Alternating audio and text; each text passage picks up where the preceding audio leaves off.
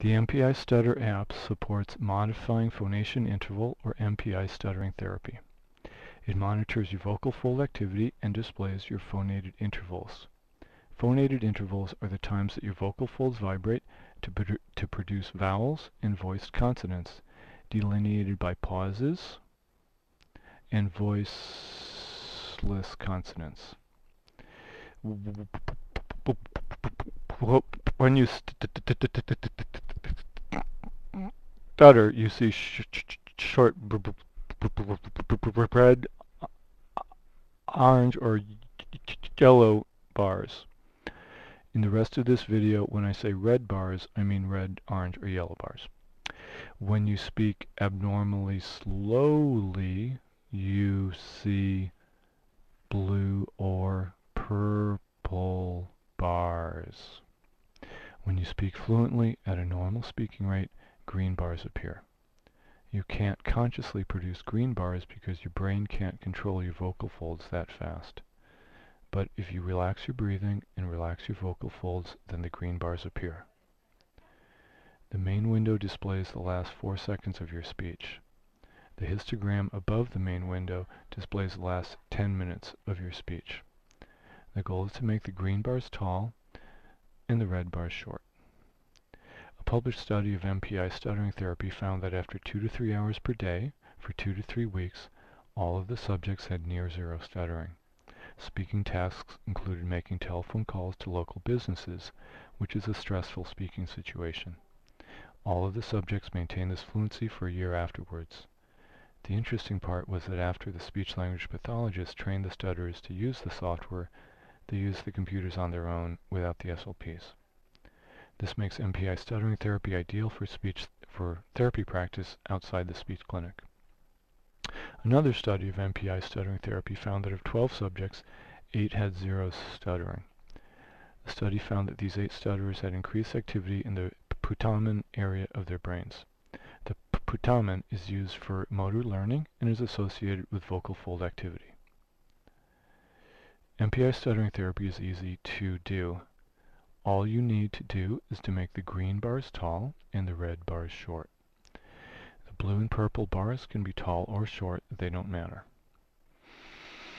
If you're unable to get the green bars tall, go to a speech clinic that does fluency shaping therapy. This is the most widely practiced stuttering therapy. A clinician can train you to slow down your speech by stretching vowels. This will produce purple intervals. Then the clinician will train you to relax your breathing. When your speech is relaxed and slow, work on talking a little faster while staying relaxed. You'll see green bars start to appear. It's impossible to produce 100% green bars. Normal speech has a normal distribution of phonated intervals, with some red bars, lots of green bars, and some blue and purple bars. As I said, your brain can't consciously control your vocal folds fast enough to make all green intervals. Just work on getting more green bars than red bars. A speech-language pathologist can use MPiStutter in school with a child. Then if the parents ask what can they do at home, the speech-language pathologist can recommend MPiStutter. The most important factor in treating childhood stuttering is getting the parents involved. A large study in Australia found that parents are more effective therapy providers than speech-language pathologists. This makes sense as the parents can do 20 to 30 minutes of speech therapy once or twice a day, when school speech-language pathologists typically see a child for only 20 minutes twice a week. The study in Australia also compared electromyographic or EMG biofeedback to fluency shaping speech therapy. The results found that EMG biofeedback computers were more effective than fluency shaping therapy without the computers. EMG computers are difficult and expensive to set up, with electrodes taped all over the child's throat and face. MPI stuttering result therapy was developed as an alternative to EMG stuttering therapy, and it achieves similar results with simpler, less expensive technology. So, with MPiStutter, a child can learn to use the app in school with a speech-language pathologist. Then the parents can buy the app and the child can do therapy at home every day. The parents don't need to know anything about stuttering except to have the child sit down once or twice a day to practice, and then the parents reward the child when he or she gets the green bars tall and the red bars short. For a high school student, the speech-language pathologist could arrange for the student to use MPiStutter on the school's iPad during his study hall periods on the days that he doesn't see his speech-language pathologist. Adults can learn to use MPiStutter in a speech clinic and then use the app for home practice without their speech therapist. MPiStutter has extra features for adult stutterers to use the app in their daily lives. This is especially important if the person stutters mostly in stressful situations and is mostly fluent at home. The stutterers can bring his or her iPhone to use MPiStutter in stressful situations as if his speech-language pathologist were with him or her. One of the extra features for adults is delayed auditory feedback. With DAF, you hear your voice in your headphones delayed a fraction of a second. This increases fluency and vocal control and can also help a stutterer to slow down. With MPiStutter, the red bars switch on delayed auditory feedback and the green and blue bars switch off the DAF.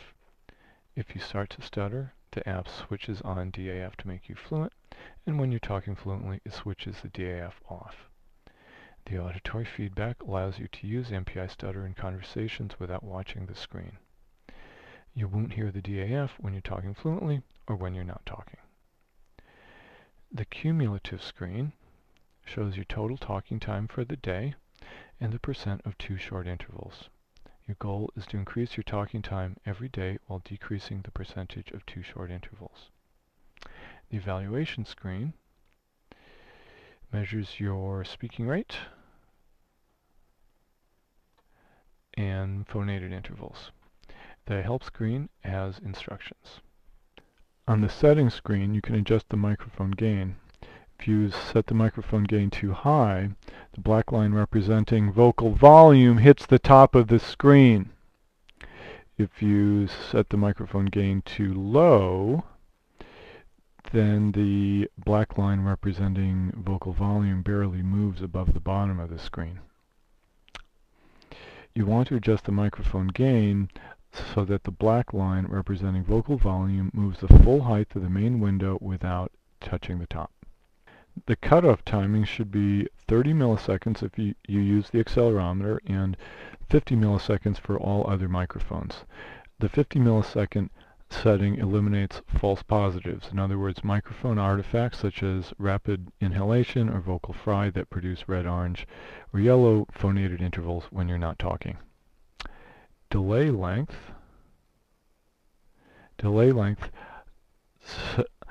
sets the DAF length.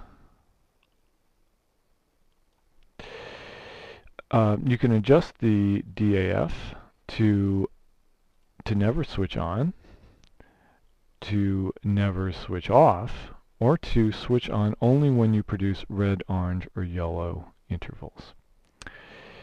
Next, you can adjust how long the DAF stays on. I will explain the analysis time period in a moment. Now, the minimum phonated interval duration.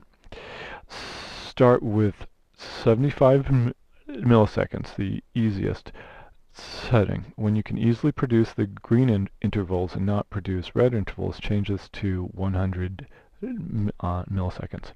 If this becomes too easy for you, you can then advance to 125 milliseconds, and then 150 milliseconds is the most difficult setting. The last setting is for how many red intervals are required to switch on delayed auditory feedback. Set this in combination with the analysis time. The default setting is 2 red intervals in 2 seconds. You can increase this to 3 or 4 red intervals in 1 second to make therapy easier, or reduce it to 1 interval in 4 seconds to make therapy harder.